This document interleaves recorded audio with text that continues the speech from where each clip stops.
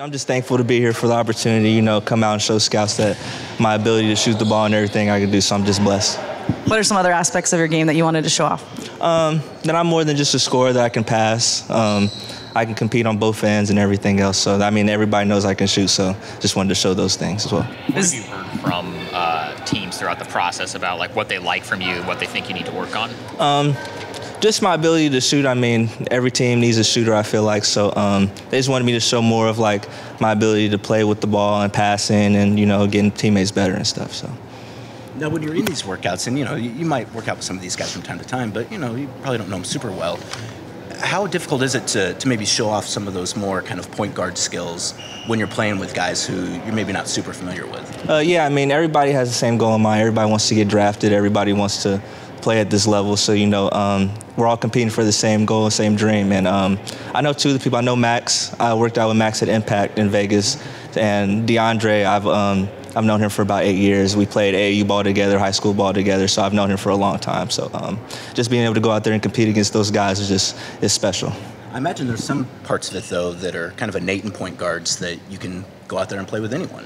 Yeah, absolutely. I could play on and off the ball, so my ability to do that is just, is special at my size, and then being able to shoot the ball like I can just be ready to shoot at all times. So.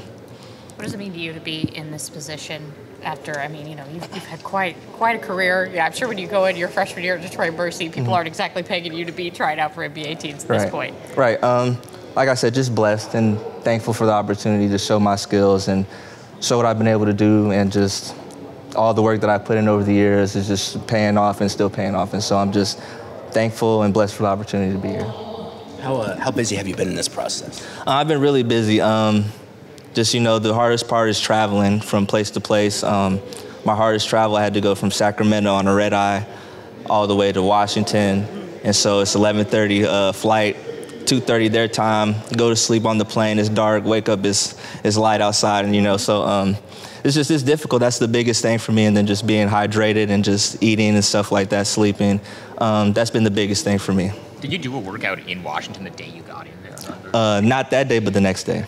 And then I had to go from there to New York with the dust and everything that was happening. So I had to delay, and then I had to work out the next day for the Knicks. So. How'd those workouts go? Do you think those ones caught up to you a little bit? Or? Yeah, the Washington one did for sure. Just that flight is just so hard and difficult. I've never flew a red eye before and played. I flew a red eye but never played after a red eye. So that was difficult, but I felt like I did really well and competed really well still throughout, that long trip. So if there's anything to get you NBA ready, it's the travel. Yeah, absolutely.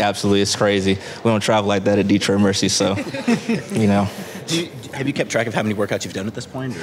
This was my 9th, and I think I have one more. My agent's supposed to give me one more, so.